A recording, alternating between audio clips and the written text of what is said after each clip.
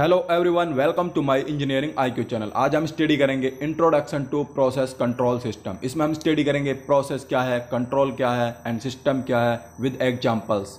I hope like you my video. Now start process control system. कि process में क्या होगा कि कोई भी हम रॉ मटेरियल जो लेंगे वो किस में कन्वर्ट कर देते हैं, फाइनल प्रोडक्ट में। इंडस्ट्री के अंदर क्या होता है, भाई रॉ मटेरियल को कन्वर्ट करेंगे फाइनल प्रोडक्ट के अंदर। किस किस चीज़ का यूज़ करके, भाई अंदर बहुत सारी ट्रांसफॉर्मेशंस हो गई। रॉ मटेरियल को हम किसी किसी चीज़ में से लेके जाएंगे, जैसे कि हीट एक्सचेंजर हो गए, तुम्हारे इवेपोरेटर्स हो गए, बॉयलर्स हो गए, रिएक्टर्स हो गए। उन सारे के अंदर से हम किसी ना कोई प्रोसेस करवा के और जो हमारा रॉ मटेरियल होगा उसको किस में कन्वर्ट करवा देंगे, प्रोडक्ट के अंदर। तो जो भी हम बीच में हम इक्विपमेंट यूज़ कर रहे हैं, हीट एक्सचेंजर यूज़ कर रहे हैं या बॉयलर यूज़ कर रहे हैं या इवेपोरेटर यूज़ कर रहे हैं या रिएक्टर यूज़ कर रहे हैं, उन सब की एक स्पेसिफिक कंडीशन होती है कि इनके अंदर टेम्परेचर इतना रहना चाहिए, हमारा प्रेशर इतना रहना चाहिए और फ्लो इतना रहना चाहिए, लेवल इतना रहना चाहिए। तो वो क्या होता है कि कई बार वो उसमें चेंजेज आ जाते हैं। मान लो टेम्परेचर कम हो गया या टेम्परेचर ज़्यादा हो गया या प्रेशर कम हो गया उस रिएक्टर के अंदर, इवेपोरेटर के अंदर, या ज़्यादा हो गया, तो उससे क्या होगा, दो चीज़ें हो सकती हैं। या तो हमारा जो प्रोडक्ट है वो अच्छा प्रोडक्ट नहीं बनेगा, उसमें कुछ ना कुछ दिक्कत आएगी, उसी क्वालिटी में कोई खराबी आ जाएगी।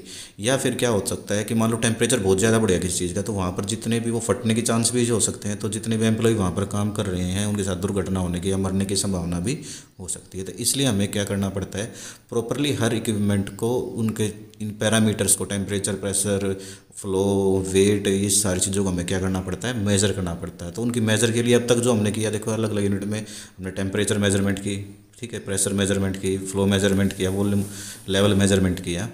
तो इंस्ट्रूमेंट्स का यूज़ करके जो हम उनको मेज़र करते हैं उस पार्ट को तो हम बोलते हैं इंस्ट्रूमेंटेशन। क्लियर है। और इन इंस्ट्रूमेंटेशन हमने उसको मेजर तो कर लिया, बट अब काम क्या है, कंट्रोल करना उन पैरामीटर्स को। किसी एक पर्टिकुलर जब हमें चाहिए थी, मान लो किसी रिएक्टर के अंदर हमें टेम्परेचर चाहिए कि भाई इसके अंदर टेम्परेचर रहना चाहिए 400 से लेके 450 के बीच में, तो वो हमें टेम्परेचर को कंट्रोल करना है, 400 से 450 की रेंज में लेके आना है।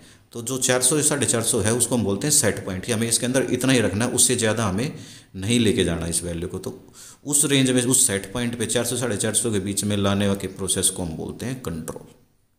क्लियर है। तो सारी चीज़ें आ गई। अब इसमें प्रोसेस क्या होता है, इंस्ट्रूमेंटेशन क्या होगी और कंट्रोल क्या होगा। तो एक बार पढ़ लो जो इसमें लिख रखा है हमने, देखो प्रोसेस क्या होगा। Process defined as the set of operation that perform physical, chemical और ए series of transformation in which raw material are converted into product और मोर यूजफुल स्टेट। ये तो हो गया तुम्हारा प्रोसेस, ठीक है। The performance of an industrial process influenced by internal and external condition. कौन सी कंडीशन, जैसे temperature, pressure, flow rate, volume etcetera. The control of process variable is achieved by control equipment, for example valves और control valves. हाँ, तो control हम जो करते हैं वो किसके हेल्प से करेंगे, वाल्व की हेल्प से करेंगे, या उसको हम बोल देते हैं कंट्रोल वाल्व। उसकी हेल्प से हम क्या करेंगे, उसको कंट्रोल करेंगे, जो हमें टेम्परेचर को कंट्रोल करना है, प्रेशर को, फ्लो को, किसी भी चीज़ को। The process control is there for, अब ये डेफिनेशन है कि तुम्हारी प्रोसेस कंट्रोल की, यहाँ से प्रोसेस कंट्रोल क्या होगा, there for an engineering science. Engineering science होती है एक तरीके की, फॉर मेजरिंग वन और more of these process variable. In process variables को मेजर करना, किस चीज़ को process variable, temperature, pressure, flow, level, इन सारी चीज़ को क्या करना, मेजर करना। एंड ऑटोमेटिकली कंट्रोलिंग दैम, और ऑटोमेटिकली उनको क्या कर लेना, कंट्रोल कर लेना to the desired level, desired level पे, कॉल्ड सेट पॉइंट। मैंने बताया अभी सेट पॉइंट क्या होता है, जिस लेवल पे हमें चाहिए होता है कि हमारा टेम्परेचर इस रेंज में होगा, प्रेशर इस रेंज में होगा, उस रेंज को हम क्या बोलते हैं, सेट पॉइंट। तो उस डिजायर्ड लेवल या सेट पॉइंट पे लेके आने की प्रोसेस को हम क्या बोलते हैं, प्रोसेस कंट्रोल बोलेंगे। In spite of disturbances, disturbances यानी कि जिस चीज़ की वजह से टेम्परेचर में चेंज आ रहा है या प्रेशर में चेंज आ रहा है, जो हमारा सिस्टम है वो क्या हो रहा है, डिस्टर्ब हो रहा है। क्लियर है। The process control is there for an engineering science. ये सारे टर्म आगे भी आएंगी, सेट पॉइंट क्या होता है, डिस्टर्बेंस क्या होता है, तो आगे भी डिटेल में करोगे। यहाँ पर इतना कर लो कि प्रोसेस क्या होगा, इंस्ट्रूमेंटेशन मैंने बता दिया क्या होगा, ठीक है। वेरिएबल्स कौन से होंगे, टेम्परेचर, प्रेशर, फ्लो, ठीक है। सेट पॉइंट क्या हो रहा है, डिस्टर्बेंस क्या हो रही है, और मेन चीज़ क्या होगी कि हमारा कंट्रोल क्या होगा। कंट्रोल हम कैसे करते हैं, ऑटोमेटिकली, ठीक है। तो ये सारा आ गया प्रोसेस कंट्रोल। अब नेक्स्ट पार्ट आएगा, अब इस प्रोसेस कंट्रोल के एग्जाम्पल। तो 3 एग्जाम्पल हमने देके समझा रखा है। सबसे पहला एग्जाम्पल क्या है प्रोसेस कंट्रोल का, let us consider a heat exchanger. एक हमने हीट एक्सचेंजर ले लिया है इसमें, ठीक है। इन विच a process stream is heated bye condensing stream. एक प्रोसेस स्ट्रीम है, इधर से हीट एक्सचेंजर में एंटर कर, जिसका टेम्परेचर क्या है, Ti, और हीटेड स्ट्रीम जिसका टेम्परेचर क्या है, T। हमने Ti टेम्परेचर, कोई स्टीम आ रही है उसके टेम्परेचर को चेंज कर दिया है किसमें, आउटलेट टेम्परेचर T।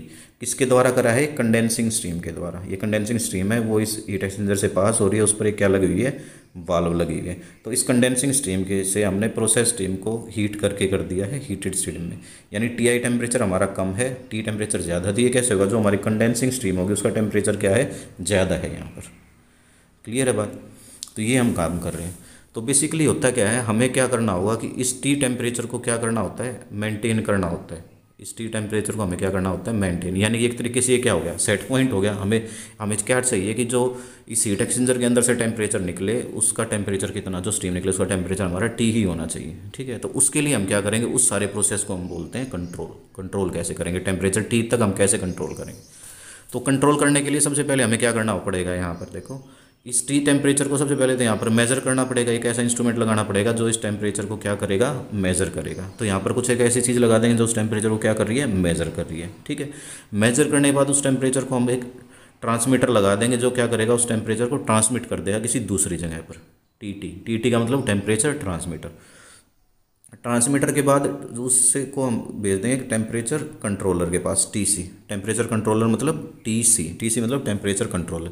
कंट्रोलर क्या होता है, एक ब्रेन होता है किसका, कंट्रोल सिस्टम का ब्रेन क्या होता है, कंट्रोलर। एक टेम्परेचर हम कंट्रोलर लगा देंगे जो कंट्रोल करेगा, जो काम क्या करेगा भी, हमें इसका टेम्परेचर टी चाहिए था तो ये कंपेयर कराएगा जो हमने यहाँ से वैल्यू आई थी हमारी, जो हमने मापी है, ट्रांसमिट करे टेम्परेचर कंट्रोलर के पास गई, वो इसको सेट पॉइंट, यहाँ पर क्या होता है सेट पॉइंट के साथ कंपेयर करा देगा। मान लो टी टेम्परेचर था तुम्हारा 70 डिग्री सेल्सियस जो हमारा होना चाहिए था, और यहाँ से जो वैल्यू इसने मापी है वो हमारी आई मान लो 65 डिग्री सेल्सियस।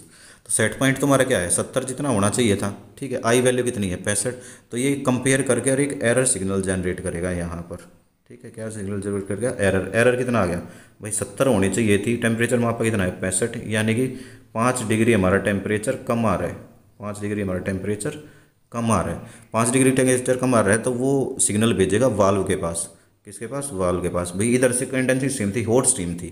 ठीक है, टेम्परेचर हमारा यहाँ पर आ रहा है कम टेम्परेचर, तो वो वाल्व हमारी क्या कर देगा, वाल्व को ओपन करेगा क्लोज करेगा। हॉट स्ट्रीम के केस में हॉट स्ट्रीम होगी, टेम्परेचर में बढ़ाना है तो वाल्व को क्या कर देगा, ओपन कर देगा। वाल्व ओपन हो जाएगी तो जो हमारी स्ट्रीम यहाँ से आ रही थी वो क्या हो जाएगी, ज़्यादा आने लग जाएगी, और ज़्यादा आने लग जाएगी तो यहाँ का टेम्परेचर धीरे धीरे क्या हो जाएगा, बढ़ जाएगा, और हमारा आउटपुट टेम्परेचर 70 के करीब आ जाएगा लगभग।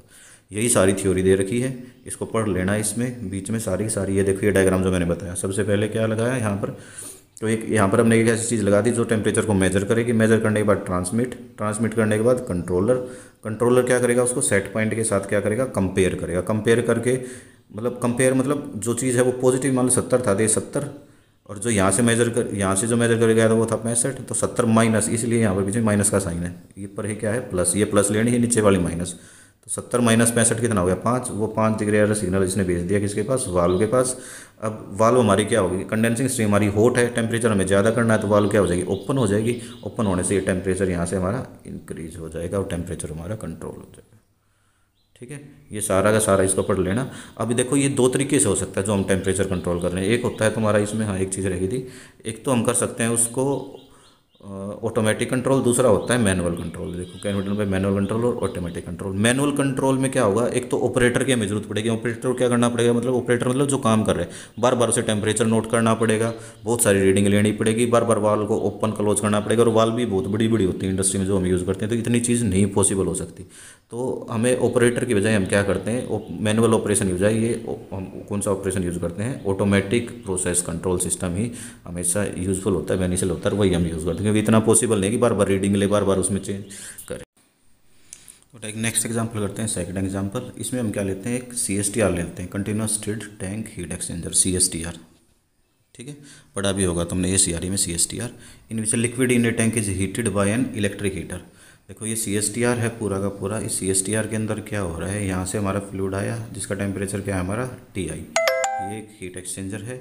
ठीक है, और इससे हम क्या कर रहे हैं, वो CSTR मतलब कंटिन्यूसली वो क्या होता रहेगा, स्टीर होता रहेगा, यानी कि जो एक्सचेंजर है हीट एक्सचेंजर, इसके अंदर टेम्परेचर हमेशा क्या रहेगा, कांस्टेंट। CSTR के अंदर तुम्हें पता है टेम्परेचर क्या रहता है, पूरे के पूरे फ्लूइड का क्या रहता है, सेम रहता है। अच्छा, ये एक हीटर लिया, इस हीटर की वजह से हम इसको हम क्या कर रहे हैं, हीट कर रहे हैं, और यहाँ से जो आउटलेट स्टीम निकल रही है उसका टेम्परेचर हमारा T है। तो हमें क्या करना है, ये आउटलेट स्टीम का टेम्परेचर T है, ये हमें क्या चाहिए, इसको हमें क्या करना है, कंट्रोल करना है, ये टेम्परेचर हमारा T होना चाहिए। तो उसके लिए देखो हम क्या करेंगे, सबसे पहले यहाँ पे इस टेम्परेचर को क्या करेंगे, मेज़र करेंगे। जो इसका टेम्परेचर है, किसी एक टेम्परेचर सेंसर की ज़रूरत पड़ेगी, ठीक है, या इंस्ट्रूमेंट की ज़रूरत पड़ेगी। टेम्परेचर के हमने बहुत सारे पढ़े हैं, सेकंड यूनिट में टेम्परेचर को हम कैसे कैसे मेजर कर सकते हैं, तो कोई भी हम इक्विपमेंट ले लेंगे जिससे टेम्परेचर को हमने मेजर कर लिया। इसके बाद इस टेम्परेचर को मेजर करने के हमने क्या करना पड़ेगा, टेम्परेचर को ट्रांसमिट करना पड़ेगा कंट्रोलर के पास। तो हमने एक टीटी यूज़ कर लिया, टेम्परेचर ट्रांसमीटर। उसके बाद हमने क्या कर लिया use, temperature controller. Temperature controller क्या हो, कंट्रोलर का मतलब कंट्रोल करना, ब्रेन का काम होता है, मेन ब्रेन होता है ये प्रोसेस कंट्रोल सिस्टम का कंट्रोलर।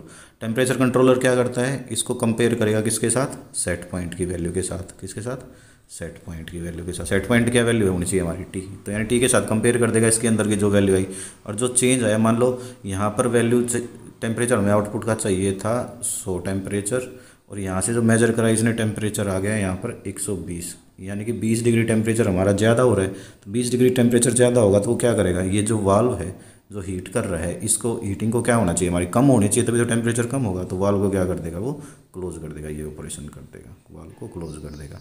दूसरा, अगर मान लो टेम्परेचर ये नोट करता ये 80 आता, यानी 100 से कम आता, तो टेम्परेचर इस सिस्टम के अंदर हमारा कम हो रहा है, तो वाल्व को क्या कर देता, वो ओपन कर देता। वाल्व ओपन हो जाती है तो हमारा टेम्परेचर क्या हो जाता, ज़्यादा हो जाता।